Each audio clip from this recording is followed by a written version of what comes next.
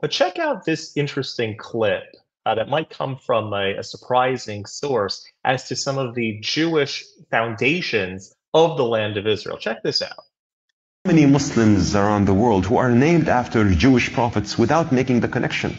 It's so hilarious that you have a Muslim named Dawood, and then he says Jerusalem is the capital of Palestine.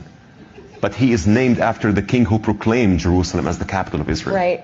So you see this contradiction. You see Hamas. By the way, you see Hamas logo for this battle that they call the Battle of Al-Aqsa flood. You see them quoting the Quran, the verse "Idkhulu alayhim al-bab." This verse was, the Quran was praising two people for saying this. You know who are the two people? The spies of Israel, Joshua and Caleb. So Hamas is quoting Joshua and Caleb for doing this. You have a terrorist organization in Egypt, Sinai. It's called Ansar Bayt al-Maqdis.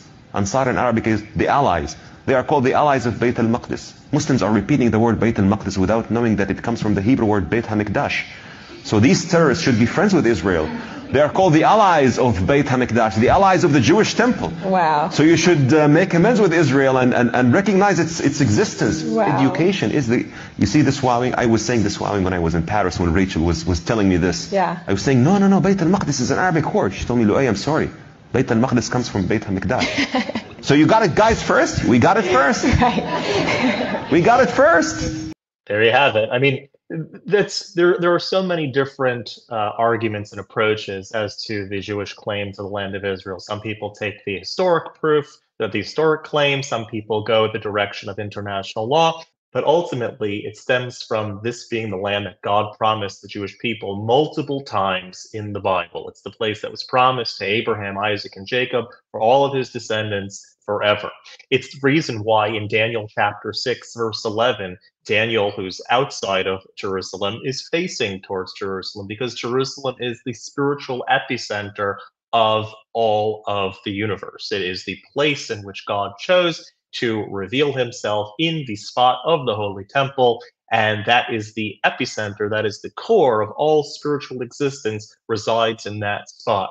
And that's why, by the way, besides from Daniel facing Jerusalem, that's why Jews throughout history, ever since they were kicked out of the land of Israel, wherever they found themselves, when it came time to pray, the Jewish people would always face where? Face Jerusalem. If you were in South Africa, you would face north. If you were in America, you faced east. If you're in China, you'd face west. Wherever you were in the world, you face Jerusalem, you face Israel, because Jerusalem is the epicenter of where heaven and earth meet. It is a spiritual place, and it's a spiritual promise that was promised to the Jewish people. It's why all of our formal prayers that we recite 3 times a day throughout all of our history all include a longing to be regathered together and back to Jerusalem. It's why the grace after meals mentions Jerusalem. It's why every wedding celebration concludes with the breaking of a glass. Why? Because even at the height of all of your joy, the happiest day of your life, the day that you found your spouse, we remember the destruction of Jerusalem, and we await the imminent building of Jerusalem with Mashiach, with the Messianic in the Messianic times.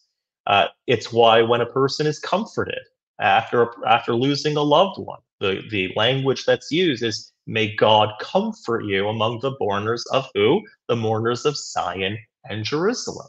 The epicenter of everything is Jerusalem, is a yearning to be back in the land of Israel, doing the commandments that God has instructed us to do. And ultimately, our hope for the future is that Mashiach is going to come. And then when Mashiach comes, all the exiled people will gather together in Jerusalem, and the world will be a place of peace. It won't be something that's conquered. It's not something that all of the non-believers will be hellbound. It'll be an awakening of consciousness where the entire world serves God in one accord. And that's what we all hope for. That is our connection to the land of Israel.